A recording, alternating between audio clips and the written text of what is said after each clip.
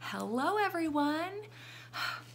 This is not my normal video. I'm doing something a little bit different today. But first, I want to warn you, you might hear some dog whining in the background throughout this video, and I just want you to know that it's my dog, Rogue. Do you want to come say hi, Ro? I'm gonna let him say hi for just 1 second. Come here. Here's Ro, and he really wants to be outside with my son Tate right now. He's moving wood. Okay, good boy, good boy. Okay, go away now. But he can't be outside because the gate's open and he'll run away. Any Hoosier, if you hear some dog whining, he's just fine, he's just sad. So, why am I making this video? What is this video about? Well, let me tell you. We are back from school after what I hope is a wonderful Christmas break for everyone. I hope you got to relax. I hope you got to rest. I hope you got to have a lot of fun. And we may have let some things slip out of our heads. Expectations for what school should look like right now. It's so different, but there are still some rules, some expectations. So I'm here to help you remember what those are and set you up for a fantastic 2021. Rogue was just whining. So, without further ado, I would like to introduce you to Miss Brittany. Yep, I'm not Miss Brittany anymore. I am Teacher Miss Brittany. So, oh, I got some lipstick on my mug, but that's okay. So, let's get started. You're gonna need a piece of paper, a pencil, and some markers or crayons or colored pencils. Now, here's what I want you to do. I want you to go into this knowing that you do not have to finish it with all the colors right now. We are making what is called, one of my favorite things, an anchor chart. An anchor chart is something that helps you remember important information.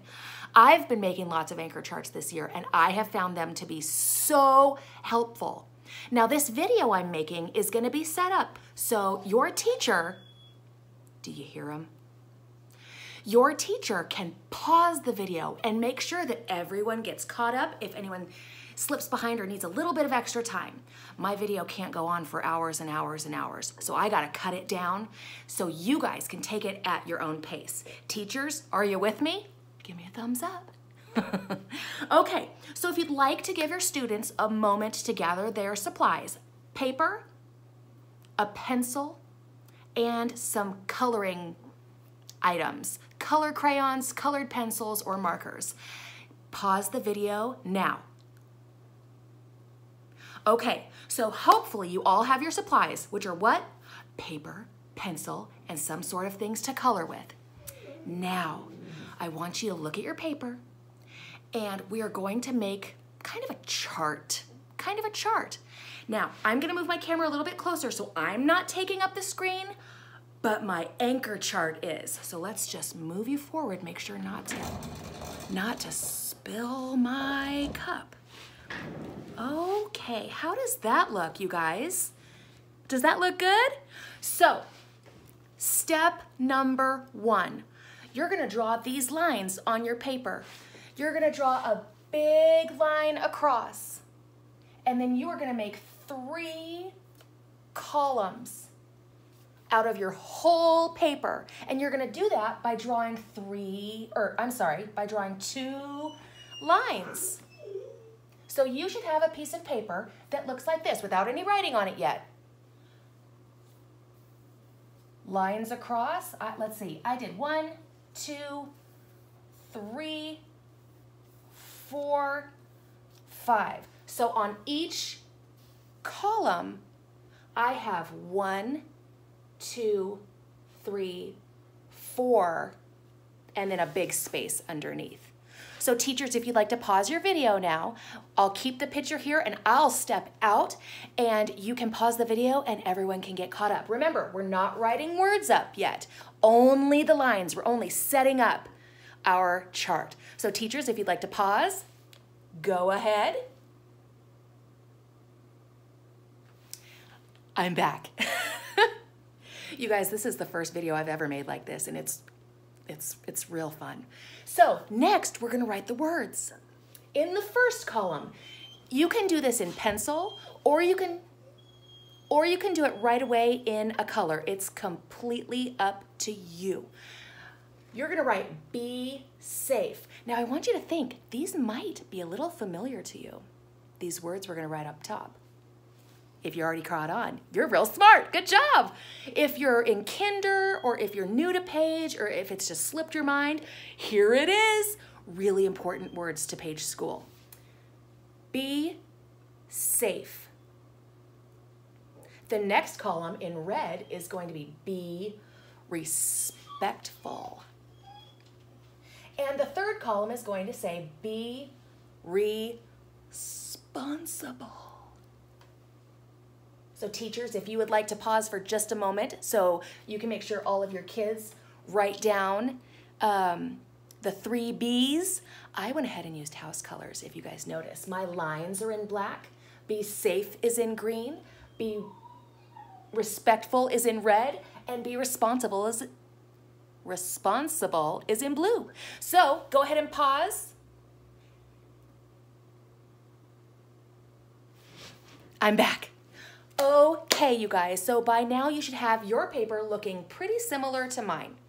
You can use whatever colors you want. You can do this all in pencil and color it in later. It's completely up to you.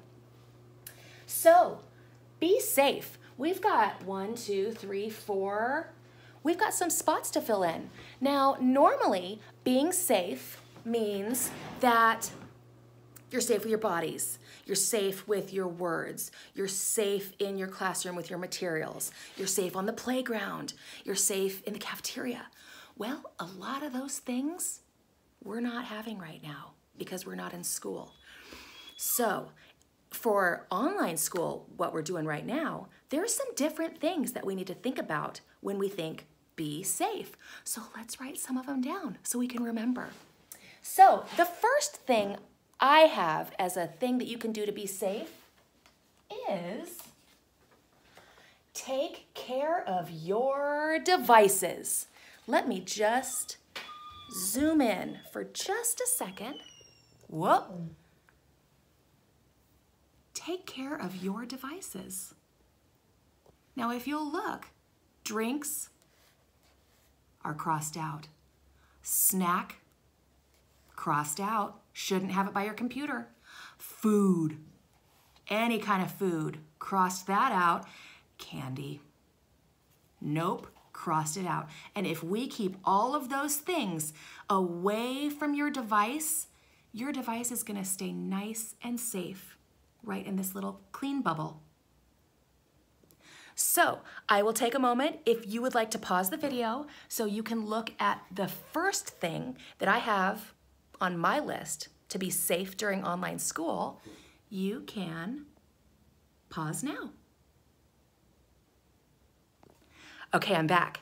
The next thing that I thought would be really helpful to be safe in online school is, yikesy, my tape is sticking.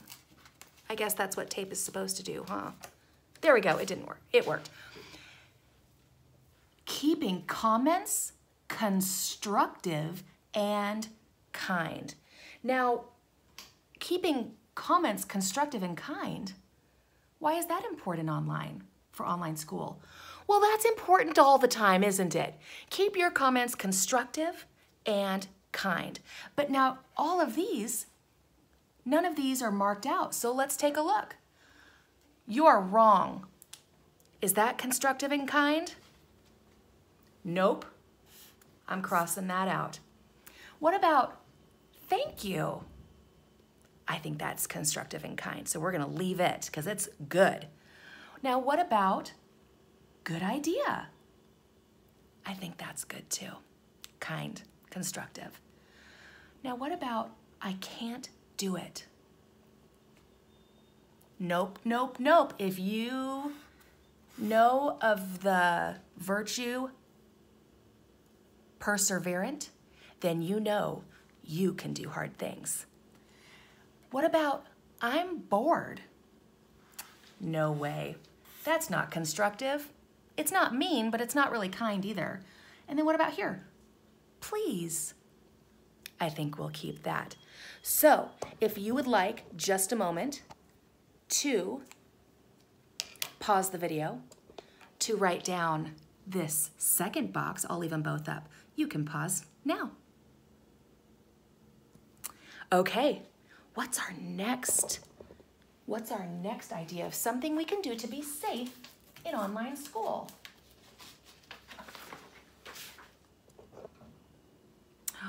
This is a good one. Check over work before submitting. Check over your work to make sure it's perfect. It's your best work. It's something you're proud of before you submit it. And if you look here, I made a little example. The cat ate mood for dinner. What is mood?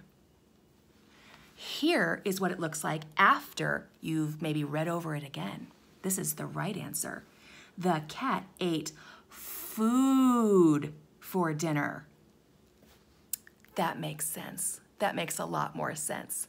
I will pause the video, give you the opportunity to pause the video. Oops, right now. All right, you guys, so if you'll notice, oh goodness, hope no one's getting seasick. If you'll notice, I left some spaces blank right here, and that is so if your teacher chooses to go over some of these things with you, and if you have anything to add, you can add some more items on how to be safe on online school. Okay, let's keep moving. Be respectful. Be respectful. I'll give you a moment to pause. So what are some things that we can do to be respectful during online school? Good boy, Ro. Well, the first thing I have, oops. Oh. Who can read that? Be on time. Be on time. If class starts at 8:40 in the morning and this is what you look like, no good. No bueno, my friends. I am going to cross that out. And I will give you a moment to get that drawn. Okay, moving on. What's something else we can do to be respectful? Well, we can have all supplies ready for school. Well, what does that mean? All of my supplies ready for school. You can have your computer charged. You can have your pencil and your markers. You can have your paper. You can have a workbook or a reading book. Any supplies that your teacher tells you that you need for school, you should have them ready to go when class starts. So I will give you the opportunity to pause. All right, what's next? Being respectful at school. How could we do that? We can actively participate. Well, what does actively participate mean? Well, you can raise your hand. You can answer questions that your teacher asks, or you can ask questions that your teacher puts out there. Those are all ways that you can actively participate in your class. Go ahead and pause it here.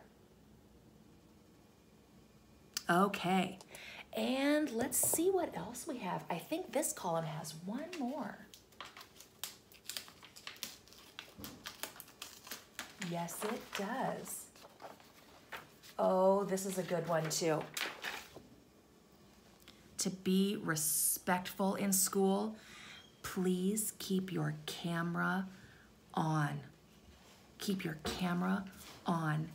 If you have your camera on, oops, Rogue, if you have your camera on, your teacher is very happy. And that's why their heart is just so big. So I will give you the opportunity to pause.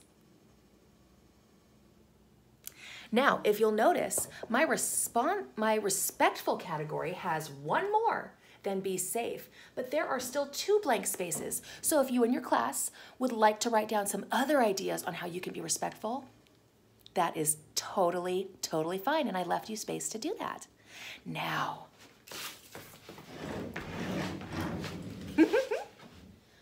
our third column, be responsible. Being responsible. Now, I know being responsible when we're in school looks like walking in the hallways. It looks like picking up something you see on the floor in the hallway. It means being responsible, going to where you're supposed to be right away, standing in the lunch line quietly. Now, those aren't any things that we need to do right now. But there are ways that we can still be responsible even though we're having school online. So let's check them out. How's everyone doing? We've only got 1 column left, you guys. You're doing great. Okay, so being responsible looks like go to class every day. Go to class every day. When? Every day. And look here. Do you know how happy your teachers will be if they have 100% attendance? This is how happy they'll be. I did little stars all over. 100% attendance. That's how happy they would be. I'll go ahead and pause it here. Great job, you guys. Our chart is looking so good. The next thing we can do to be responsible is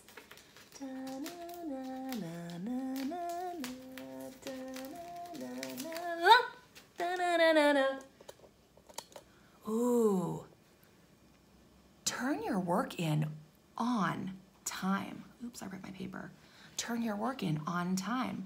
If your teacher says due date is Friday, and you say, I turned in my work on Sunday, well, that's not on time. That's not on time. You need to try and turn your work in on its due date, on time. And you know, that's going to help teach you responsibility. It's going to help teach you time management, how you choose how much time is spent on a task or on many tasks. And it's just going to make your teachers' work so much easier. And it's going to make them so happy. Turn your work in on time. What's something else we can do to be responsible? Oh, and I think this is the last thing, you guys.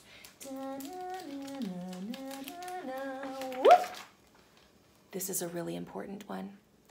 Ask for help. There's so much online school things that are different than what we're used to. And there's a lot of stuff that can be confusing. Technology, understanding assignments, understanding what people are saying if your computer is glitching. So if there is ever anything that you need help with, ask questions. That's why your teacher is there. Now, does this mean you raise your hand in the middle of class? Or interrupt, you unmute and interrupt your teacher if you have a question? No. This means if you're confused or if you have a question for your teacher, I bet your teacher's gonna say, come to my office hours and I'll help you. Or they might say, can you stay after class and I'll answer your question. And when those things happen, you leave being able to say, I get it, thank you, I understand. So, we're gonna go ahead. When we're confused, we don't just let that be it. We go to office hours or we ask our teacher after class so we can understand instead of leaving the day feeling confused. You guys,